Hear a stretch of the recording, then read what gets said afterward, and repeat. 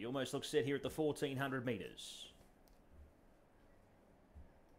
For the Wathmar Stallions Cup, the first of the season here from Jebel Ali Racecourse for the 23-24 season. Set to go. Racing now in the first event, the Wathmar Stallions Cup, and a good line as well. Mathakeel was one of the first to press forward, going with Dara in the early stages.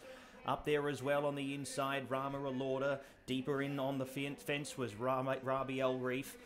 Being tracked up in turn by Rama Alorda. Deeper out on the track, Bestavar up in the first 5 or 6. Followed next in turn there by Finjan. He's going to find himself middle of the field here. Next in the field came Hussam. Deeper out on the track was Arif, followed by High War. Back in the field, Otina, and trailing out the field here was Harut, and also back there as well, United Spirit. As they make their way up the rise here with about 700 metres left to travel. It is Mathakeel still the leader. From Bestavari outside, the leaders coming up the centre part of the track. Finjan was next, followed in turn by Rabi El Reef on the inside. Dara was next. Next on the field came Yadab, followed by High War, and the best of the rest was Dara. It's Mathakeel at the 400 metres as they start to make their way up the hill. The narrow leader here from Bestavar, who's still within striking distance. Finjan deeper out on the track, followed in turn by Rabi El Reef.